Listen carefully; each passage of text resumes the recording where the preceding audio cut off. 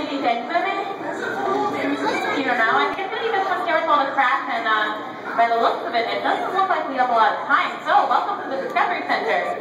My name is Dr. Elise Slidell, and as one of the veterinarians here, I'd like to encourage you to stick around for the next couple of minutes, because if you do, you're sure to witness one of the smallest but greatest wonders we have here at the park, which is the birth of a living, breathing baby dinosaur. And with that being said, if we could just put all the little ones up front so they can see, it looks like everybody is good. It looks like everybody can see. If any do happen to show up partway through the hatch, please lift them up towards the glass so everybody can get a great view. But if you are standing in the background of those back benches, you can get a great view on these overhead monitors. Now, like I was saying, our hatching paper here has just alerted us to an IHE. And what's an IHE? It's an imminent hatching event. And trust me, guys, you do not want to miss one of these.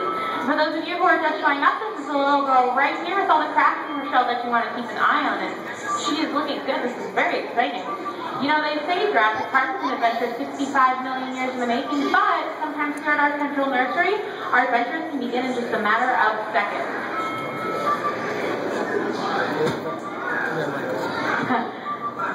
Not like literally seconds. I mean, these things do take time. You can't rush Mother Nature, right? These things can take up to a half an hour, but I don't want to get. Oh, she's moving.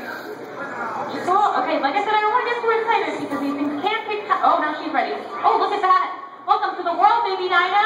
Look at that. Wow. That is pretty spectacular, huh? Oh, get it out of your way, baby girl. Oh, there we go. Now, that is pretty spectacular. Wow, look at that. Now, you guys just witnessed something that hasn't occurred in nature in around 80 million years. So, does anybody think they can tell me what kind of dinosaur she is? It's a raptor. What do you think? T-Rex is a really good guess because she's very loud. But she is a carnivore. What do you think? Velociraptor. Velociraptor. You are absolutely correct, sir. I don't know. Pretty hard to believe that this little girl. That's great. This little girl is going to grow to be one of our park's most dangerous predators. But right now, she looks really good, huh? Now, what can I quickly tell you before you leave about velociraptors? Well, they're in the dino species that's most closely related to birds, and just like birds, they lay eggs. Now, these eggs here weigh about 2 pounds and take about 90 days to incubate.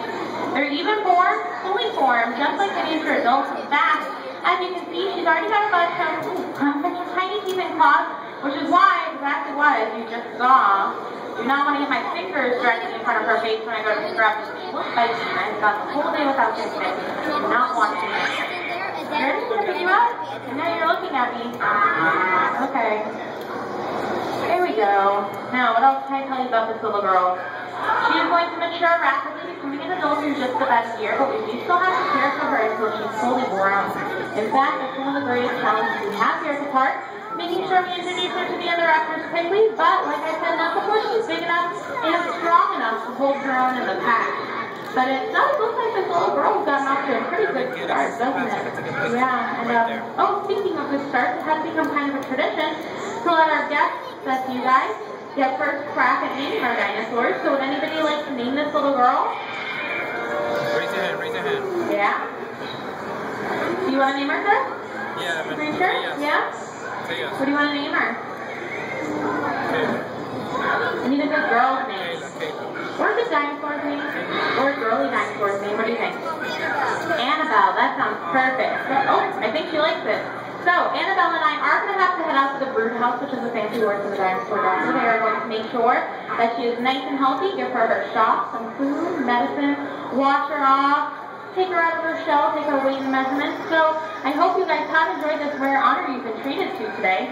Oh, and if you do have any questions, Vet Tech Corleone is right here. She'd be happy to help you. Keep in mind, though, we're not exactly paleobiologists, but we do like to answer whatever questions we can. Now, oh boy. Okay. She is ready to go. I guess we're going to be heading to the brood house. Everybody wave goodbye. Jurassic Park's newest tiny chair. Bye, guys. Happy discovery.